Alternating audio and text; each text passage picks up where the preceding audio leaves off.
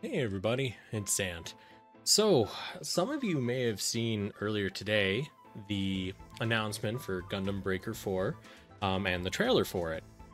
I'm having it play really briefly up here. I don't want to show too much of it because I don't want to get hit with, any kind of claims or whatnot.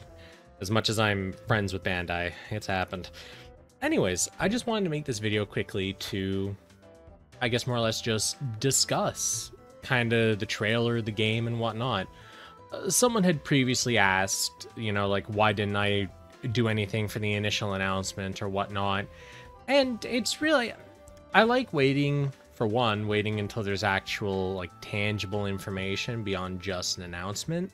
And I also try to avoid making, little videos for every single thing that happens. I just felt like this release trailer was like, there's actually a lot of substance to it. So, yeah, it's kind of where we're at. So we'll just briefly kind of touch on it here. For one, I really like that they had the SD Gundams finally kind of like kit bashable with bigger stuff. Because before, with Gundam Breaker 3, you could only really use SD Gundams as like a whole. You can use them as like individual things. So I like that aspect they're bringing to it, and you can like resize parts and whatnot. I think that's really cool. I like the color palettes they're bringing in. I wish there was, well, okay, I can't really say I wish there was because I'm not 100% sure of all the details, and I won't be until I actually have the thing in my hands. But I was hoping for kind of closer to what GBM had, but I guess it's kind of the same thing at the end of the day, where you unlock the color palette channels as you unlock mobile suits. At least that's what I'm assuming. Maybe get them all off the rip, regardless. I found that neat. Pretty easy to customize, lots of customization options. Now, I know there's been a lot of complaints like, oh, why doesn't it have all the mobile suits that GBM had and, other stuff. And I get the complaints. Believe me, I can understand. But let's all be real. The models that were in GBM were a lot less detailed than what they're going to be using in GB4. So while they have the general skeletons there, they still need to do a lot of work into touch-ups, making the animations better, and a lot of other things that'll go into it. So yeah, I can understand the complaints, but when you look at everything else that they've done, I don't know. I feel like, because you have to remember, and I'm saying this as someone that played GBM, and I don't want to stay on the GBM tangent for too long, but I feel like it has to be said. GBM started with a okay pool of mobile suits, but the only reason that it got so colossally huge was because we got, like, every single week 3 mobile suits, and that ran for a year and a half, right? And that's a big deal. That's a lot of content. Then it down to, I think it was like 1 or 2 mobile suits after that every week, once the big crunch happened. But so much content was added over time, and I feel like just assuming a new game to have all of that available off the rip is setting that bar a little high. I hope that they are timely with adding more stuff, though, so we'll see. That's something that comes after launch, right? Like, I'm gonna be patient with that. I'm gonna hopefully see where that ends up. But yeah, I think that's really important to know. But yeah, off the GBM topic, the SD stuff's really cool. I like the color channels. The stuff that we get kind of, like, there's different versions available, as is kind of the standard these days when it comes to gaming, and I guess I can live with that. I don't know how I feel about season passes, though. We'll see. Again, it all comes down to a case, like, we'll see when the game actually comes out if any of this is worth it or not. And the pre-order bonus, at least, is something very cosmetic. So, you know what? I can think of a lot worse that they could have done with like pre-order bonuses and stuff like that. So, yeah.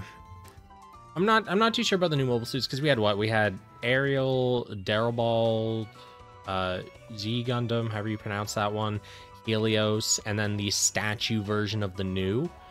And those are cool. It covers a wide range of stuff that people would be interested in. Stuff from the newer TV series, stuff from the newer movies, and newer games and whatnot. So I think that's a healthy spread. I hope that they add more, obviously. And again, we'll see where that goes. I feel like this is kind of why I don't like making these types of videos, is because like almost everything I want to talk about has boiled down to like, we'll see when the game actually releases. And it's just really hard to just kind of discuss and talk about it when so much is up in the air regarding the game itself. So far, though, I was impressed with the trailer. The game looked like a lot of fun, and I'm glad I don't have to travel to a convention to buy an imported version this time, like I had to do with Gundam Breaker 3. Small blessings. Yeah, I think really beyond that, there's not like a ton I want to talk about with the game. It looks exciting. It's on a lot of platforms. I'm glad that it's on Steam, thank God. And really beyond that, like, my only real hope for GB4, looking at it, is they don't go kind of full tilt into locking Gunpla behind straight paywalls. It looks like that might be the case with the Seasons Pass thing, where it's going to unlock mission packs which have new Gunpla in each of them. And I can only hope that they do something kind of like a battle pass or something that allows players to earn these things for free over time. Because when you start hard paywalling suits, I think the worst part is when it's like one suit you really, really want, and then the rest of it is stuff you don't have any interest in, but you still have to pay, you know, like 15, 20 bucks to get access to it. I'm not like the biggest fan of that, but it comes down to the pricing. It comes down to, you know, how accessible is it if you don't pay. Again, looping back to, we're not going to know until it's in our hands, and I hate it so much because I want to be super ultra like positive with this, because Gundam Breaker 3 was such a good experience for me. But after New Gundam Breaker, I don't know, I just want to temper my expectations a little bit. But, you know, fingers crossed. I'm hoping it looks good. I like what's there. I'm really happy with just kind of the way it looks. I know, of course, you know, it's not a super groundbreaking, you know, really high intensity graphic title or anything, but for Gundam Breaker, it looks really good. So I think that's also important to, you know, to just kind of sit on. Yeah, that's pretty much it. I wanted to talk about that trailer. If you watch the English dub, you got a very energetic fellow.